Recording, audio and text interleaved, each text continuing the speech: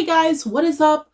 We are back with another week of Undead Unluck, and we only have 4 more episodes to go until the season finale, and they're just unpacking the world building of the entire series. So you mean to tell me when the good gets going, or the going gets good, this is when we're on the countdown, we're on the chopping block for the finale in 4 weeks. I need a season 2, okay? So from last week, we basically had the equivalent of a Gintama episode where everybody tried to become a mangaka, and this way they can get close to the person who was telling the events of the past, present, and future in their manga, which is Kimi ni Todoke, okay? And they went to Shueisha, and now they're going to go and confront the artists who created their version of Kimi ni Todoke, which is 101 volumes, by the way, in their universe. And hopefully they'll be able to see, okay, what's these 3 missing events from Billy's betrayal. Again, I forgot the second one. And obviously the history of Andy. So without further ado, let's get into Undead Unluck episode 20. Again, they have to deal with the 4 seasons.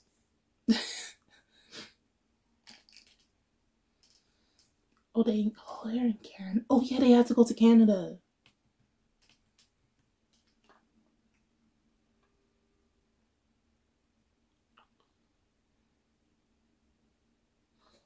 Whoa, they have Rohan's ability? No way!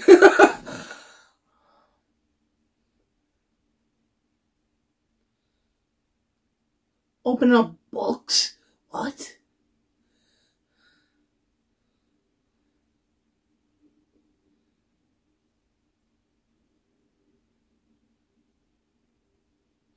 Oh! What? Who the heck is that? Who is you?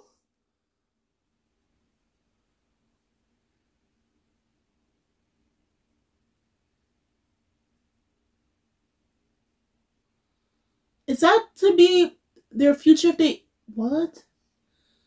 Oh, no.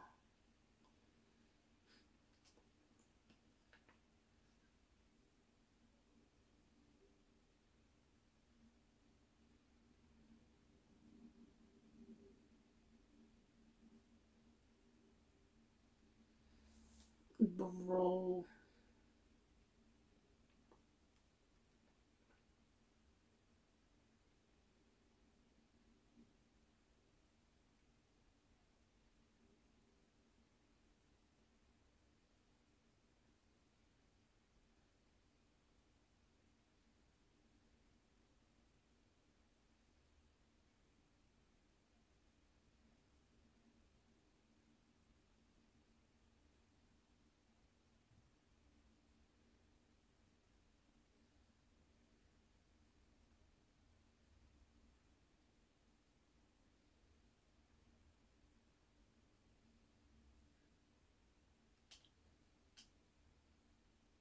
Hold on, she was the one narrating the whole time?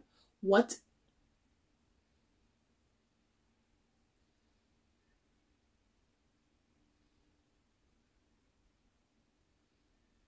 Not her narrating everything. Hold on, wait, what?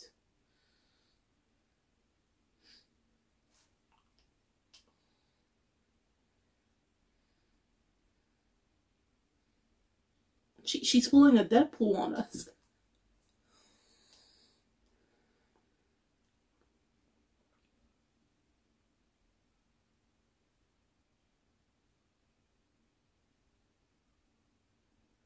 That's a whole private jet.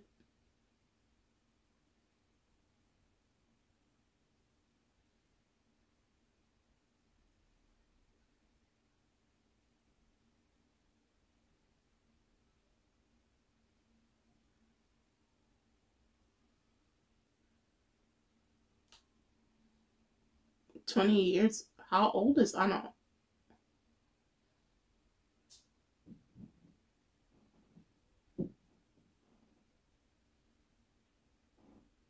20 years they've been writing?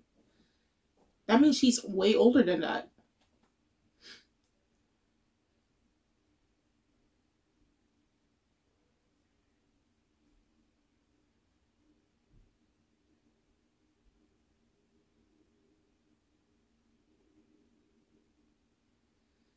So the whole time, the narrator was the mangaka. She's doing a whole Deadpool, bro.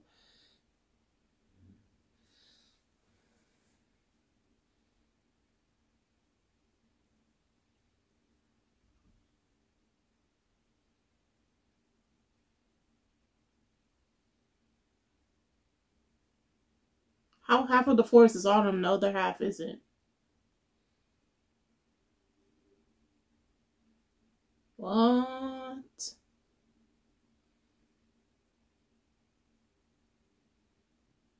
Yeah, that little boy.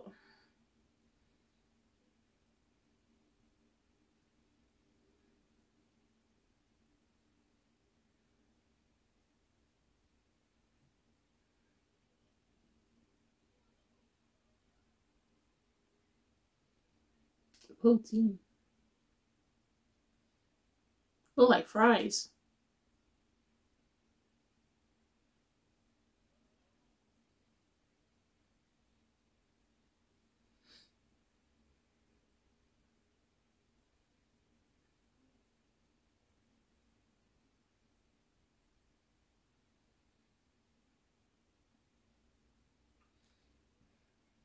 Go for the You know she already took.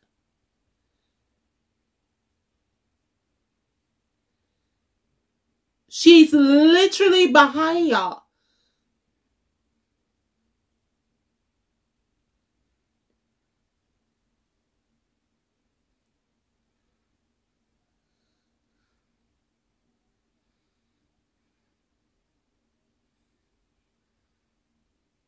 Yeah.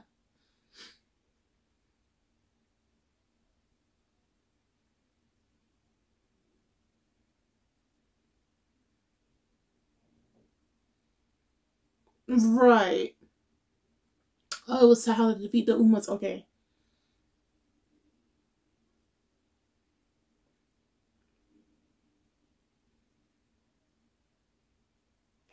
Oh, what yo, they look like spider Umas. They're juniors. That's what I'm saying, because I'm like, it's December.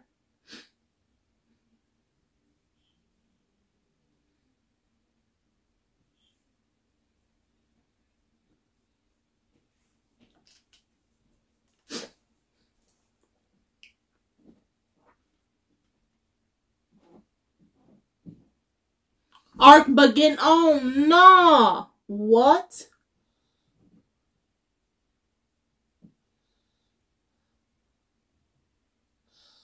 What?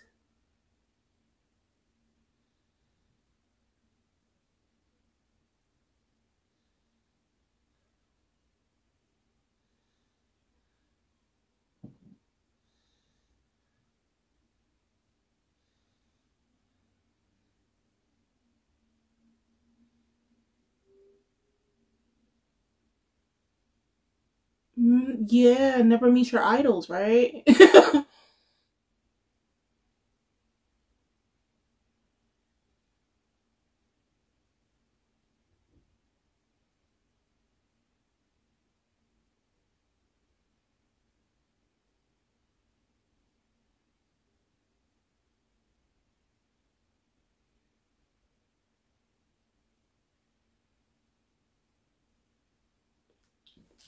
Whoa.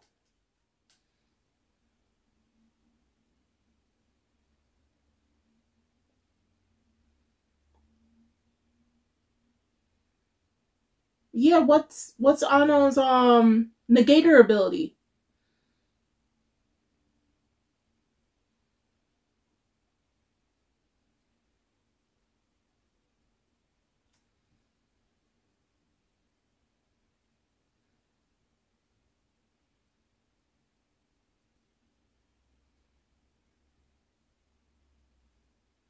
Girl, you're gonna die because Anno already knows what's your future.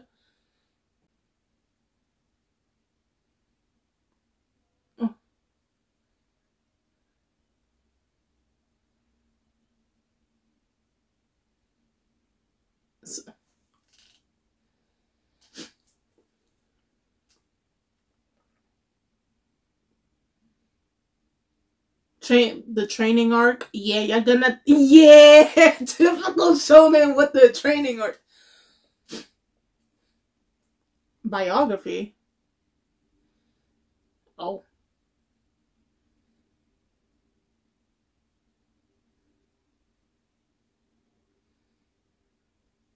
Oh.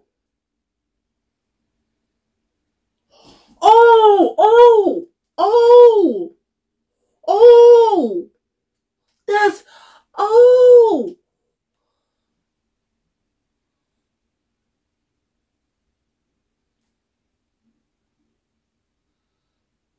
What the yo. Yo. It's like Rohan's ability from JoJo's Part 4, but horror mixed together.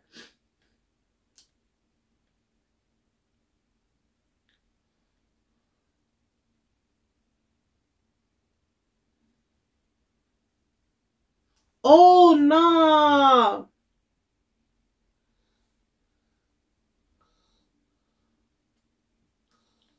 Oh.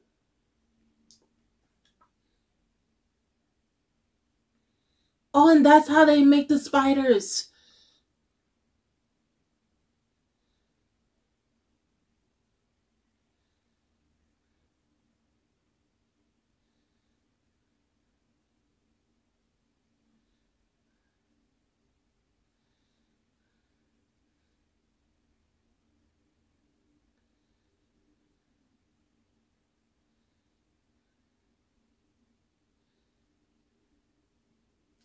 Oh.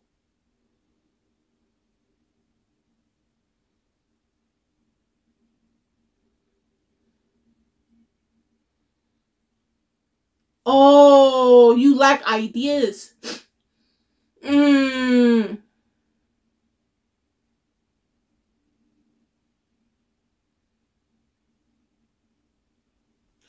Oh. Ooh.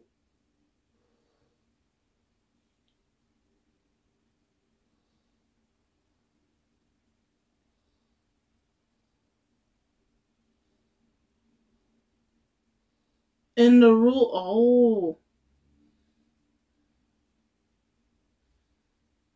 Oh, wow. Wait. Whoa.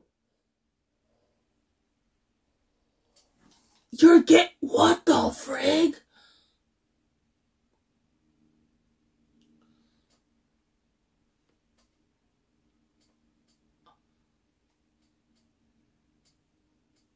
Nah, I know. No, you the truth. What the fuck?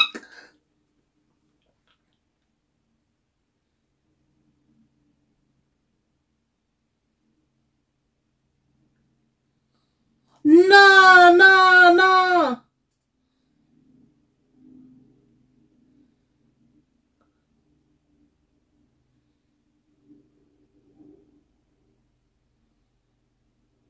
Nah, who it? Nah, nah. The mangaka's crap.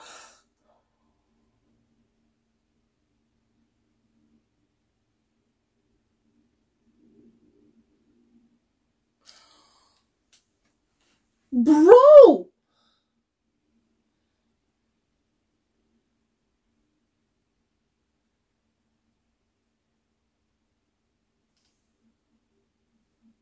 Hold what you call it, ripping, the others are there.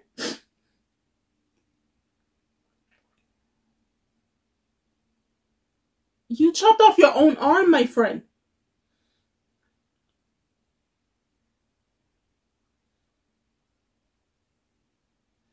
So what was the point of you chopping off your own arm?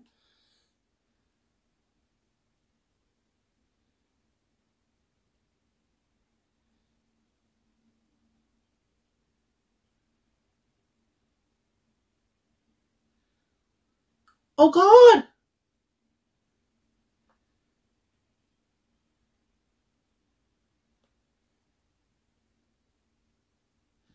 Bro, you're insane.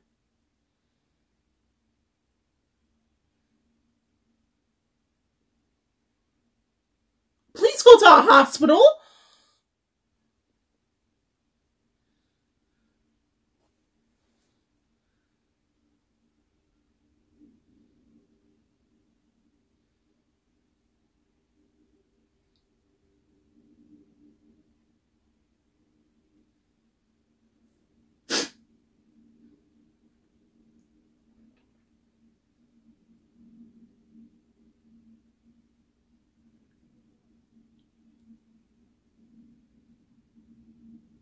What? Yeah, where y'all at? Oh.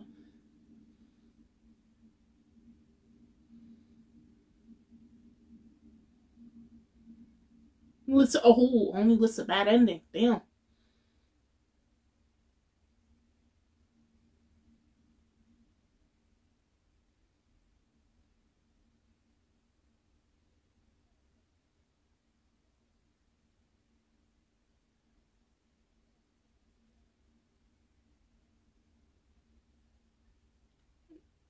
I don't understand poker, but you know what? Gamble away. Triton, damn.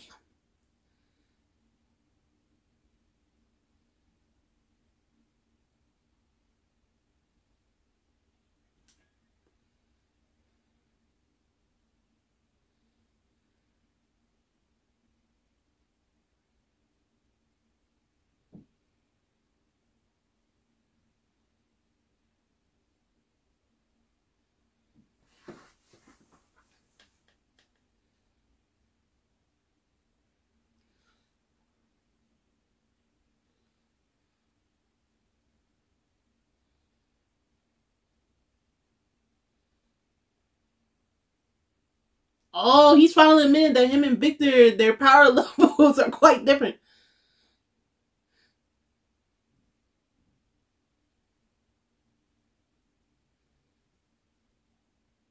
We're finally getting a training arc in the last 4 episodes.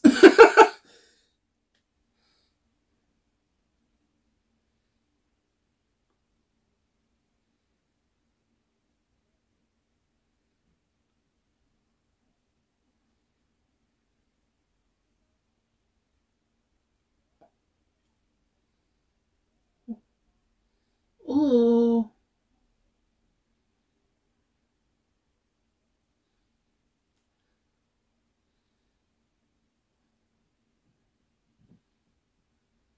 Oh no.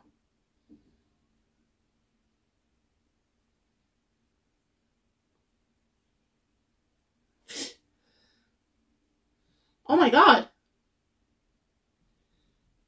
Oh my Jesus. That's years worth of, oh wow. Oh wow.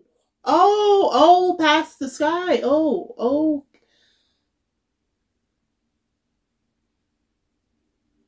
That's so, oh. Broke the atmosphere. That's a lot of history. Y'all got some reading to do. What the fuck? I had a feeling it was going to end there. I'm so mad. Okay, first and foremost, Anno Sensei is probably one of the most broken characters aside from, like, I would say Victor and I'm gonna rank in terms of negators, because Anno has to be, I know probably their pen that they have is a it's a artifact, but at the same time we see clearly they're able to move in between spaces without being detected and at such speed that it looks like they,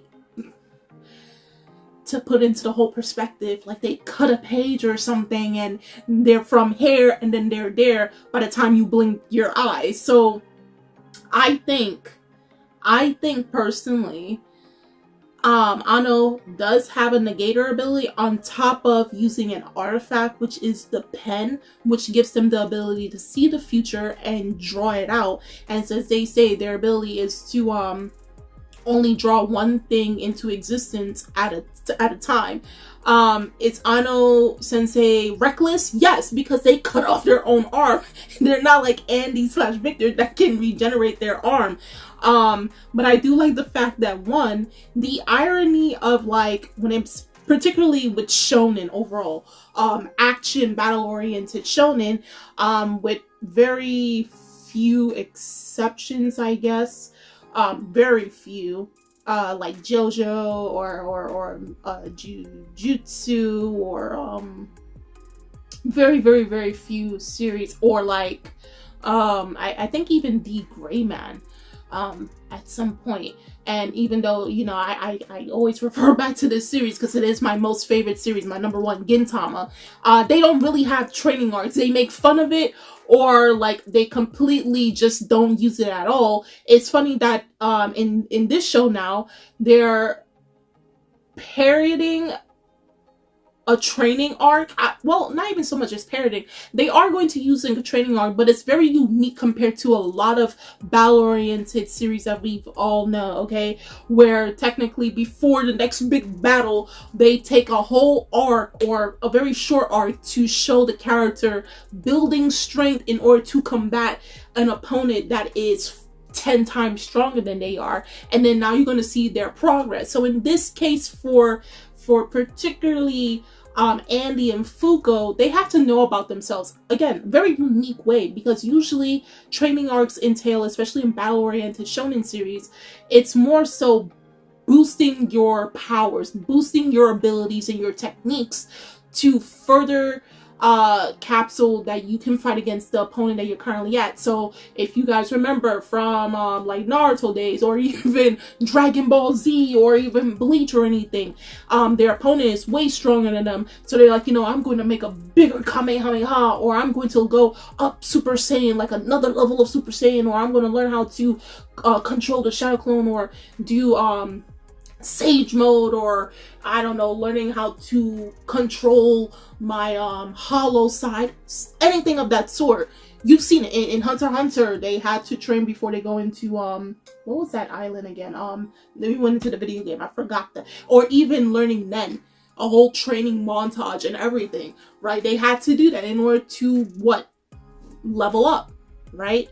But it's, I mean, in a way, yes, it's learning about themselves, but at the same time, it was more so, what technique can I acquire based in my arsenal, or what technique can I create that can put me on the same level as my opponent that I'm soon to face off against. You know, they beat me the first time, and I'm not going to allow them to beat me the second time. So what technique can I create that's going to be my finisher, or it's going to level me with my opponent? In this case, which I really like, and I think they're going to drive this for the last remaining episodes of Undead Unluck, because it looks like the last big battle they're going to have for this season. And I could be totally wrong, because again, I don't read the manga, but Uma Autumn is going to look like the big bad of the ending of this season. Probably they may end off on a cliffhanger of the season. Yeah, every episode is a cliffhanger. But if they don't end off on Uma Autumn, then I'm going to guess the next Uma that they're going to face off against is Uma Winter. And they're just going to leave off on that cliffhanger before they can get to them. Or it could be that they are going to show, like, before anything, a cliffhanger of Billy and what he's doing. Could be, I don't know. Again, like I said, I don't read the manga. But in this case, their training arc is going to be understanding themselves. Literally understanding themselves, knowing themselves deep within, and unveiling parts of themselves that they never knew about, okay? Understanding their own abilities and how they can capitalize on it. And that way, especially with like Andy, particularly Andy and Fuko. Andy knowing, one, his entire past, basically Victor. How did the persona Andy came to be? Because he's younger than Victor. Victor has been through countless loops basically the world ending every single time and then rebirth and all of that stuff. So Andy's been here. There had to be a point in time where Victor, something happened to Victor in his past that created Andy. I don't know if it's a specific death that was like semi-permanent, or if it's like something psychologically damaging to Victor that caused the persona of Andy to emerge. Okay, and that led to the results that we know all the way back from episode 1, where Andy doesn't have much memories, and he said he's been here for about 250 years, right? 250 years plus. Again, I compared him to Wolverine, Logan, right? And then with Fuko, when she's going to get hit by Autumn's tentacles and everything, basically a Rohan, she's going to get, they're both gonna get Rohan, okay? They're Rohan. That's Rohan's ability. For if you ever watch JoJo's Bizarre Adventure Part 4, Rohan's ability is the, I forgot his ability's name, but it's basically he can read anything about you. He opens you up like a book, and funnily enough, he's a mangaka. This author likes JoJo's Bizarre Adventure. They like From Me to You. They like what you call it, Izuma 11, and he likes JoJo's Bizarre Adventure. I'm guessing his favorite character is Rohan. What other series are you planning to you know, from Shueisha? It's not copyright, my friends, because they're in the same magazine, same publisher and everything, you know. But nonetheless, also with Fuko, I'm going to guess it's going to also unveil a lot of her traumas and everything that she's going to have to understand and reveal about herself, and she's going to have to confront it in order to, again, capitalize on her ability Unluck, because it happens at random. Yes, it happens due to the admiration and the likeness that she has towards Andy, but for her to fully control that power on her own and use it at her own disposal, not waiting for particularly her affinity towards something or someone, but when she comes into scenarios where she's like, bro, I'm gonna hit you with some Unluck, okay, I'm the one controlling my powers, she has to have a better understanding of herself, and that may lead to her confronting her deepest fear, aka like the day she lost her parents and all the tragedies that followed afterwards, you know? So that's just all my guesses, my hypothesis, my theories on everything that's going on. Again, Anno is basically the Rohan of this universe, okay? And the fact that they've been narrating the beginning of each episode. Yeah, this is some Deadpool JoJo type, yeah. So guys, do tell me in the comment section below how you felt about this week's episode of Undead Unluck episode 20. If you are a manga reader, of course, no spoilers, but do tell me how you felt about this episode versus the chapter it adapted from. The links are in the description box, you guys go check that out. And I'm Kimmy-chan, and I'll see you guys later. Bye.